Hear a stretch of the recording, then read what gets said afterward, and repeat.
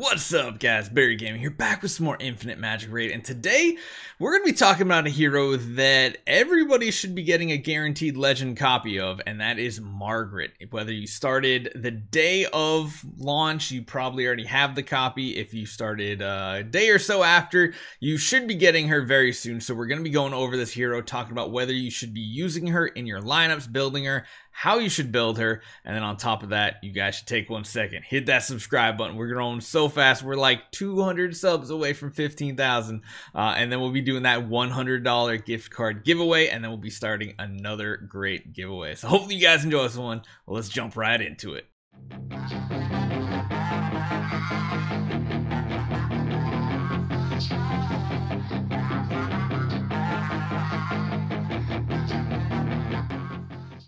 So, as you guys know, every single day when you log in, you get some bonus resources, some bonus stamina, XP potions, summons, whatever. But you do notice on the last day, day 14, you are guaranteed to get this 5-star legend hero. Her name is Margaret, and is she worth actually building? Most people should be getting there right now.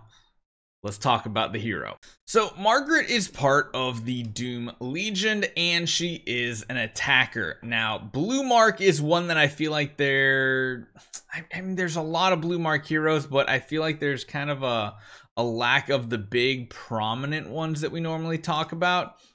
But Margaret is a very solid hero. AoE damage, that's something a lot of people want. If you get lucky and you get that focus copy too, you know, the one we talked about yesterday in the PvP cheese team, and you're guaranteed the space, you can do some pretty sick combos with this hero right here. Let's break down her skills. Her sword assault ability deals 100% attack damage to a single enemy twice and gains 1 layer of blade. So blade is one of those unique skills that can't be stolen, they can't be removed, they're just always there buffing your hero. Margaret casts Blade Dance when it reaches a specified number of layers, and of course you can increase the attack as you go up higher. Now, this one, remember, this is for Blade Dance, so that's going to be the main active skill here that we'll talk about in a minute. Her first active skill, though, is Blade Striker. Deals 420% attack damage to a single enemy and gains 2 layer of blade. Again, the whole point of her is to stack up those blade stacks so she can do additional damage. This one is a pretty strong single target damage ability, which is not bad. Her first, or rather her passive skill, is Counterattack Command. When Margarita... Oh, I just realized that her name is Margarita. I thought it was Margaret. I think it used to be Margaret on the beta. Margarita has 6 layers of blade. She consumes all layers and deals 200% attack damage to all enemies. Now, as you level this skill up, it does require 2 less, so you only need 4 layers, which, I mean, between these 2 skills can get there pretty quickly. Now, we'll talk about the exclusives in a second. Let's get to the Blade Dance, the big one here. So this deals 3 stages of 100% attack damage to all enemies and gains an additional 3 layers of blade. So you can kind of see how this goes, right? Like, you can get to this very, very quickly, like very quickly. And here's the thing. When we are talking about that focus combo where she gets to use 2 actives in a row, she gets to do this, gaining 3 layers of blades. And remember, it only requires 4 when you level it up. So she does this attack, then focus gives her another active, doing a second Blade Dance, which then procs another AoE. So she's literally hitting 3 stages of 100, 3 stages of 100, followed by 1 layer of 200, and it can get pretty crazy, especially with exclusive level 1. Has 4 attack stages now and grants 1 additional layer of blade, meaning if you get her up to exclusive 1, if you somehow already got a copy and you're getting the guaranteed copy, this gets pretty disgusting, because what happens is she uses her active on round 1 thanks to space speeding her timer up. She gets to go before the whole enemy team.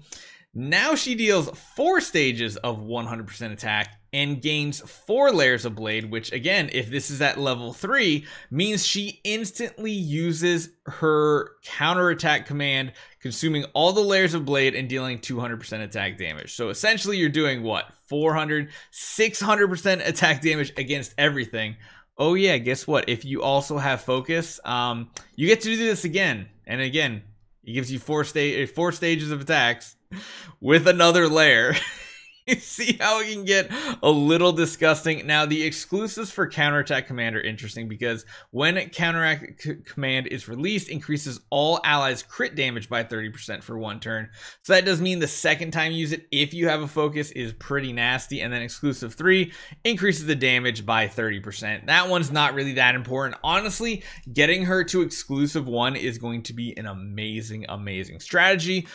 If I were to build her, I would probably be going straight up crit rate. I would focus on crit rate over crit damage because she's already got like a solid amount of crit damage on this character. And you can even see if we jump into our version, which I think we only have at like level 1 or something like that. You can see the stats that are just inherent that she gets. You want to go for crit rate because critting is probably going to be the one most important part about her. She's an amazing AoE damage dealer, and let's not forget, Blade Striker is actually a very solid skill for her as well. Now, as far as equipment goes, if I had to pick something and I'm completely free to play, going with some nice crit rate gear I think would be a very optimal plan. If you do have the chance to get it, I would probably consider going with a wild set to get both the crit rate and the attack, because I mean, look, it's literally the same crit rate. It's pretty good.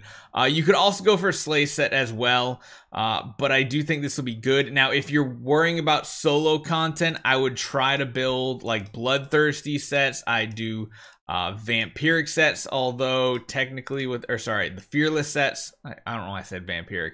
Granted, the mastery is a little wasted, or just budget, I would go with a leech set because that's going to be very important for her to keep her alive, especially if she's like your main carry hero and you don't have much support built around her. And then lastly, emblems. So emblems, you're going to want to go for probably crit rate over here, potentially crit damage as well. It depends on which secondary tree you go for. Speed might be good. Honestly though, crit damage is probably going to be the best bang for your buck, and you're going to want to go for anything where you're getting like self HP is full equals more damage dealt.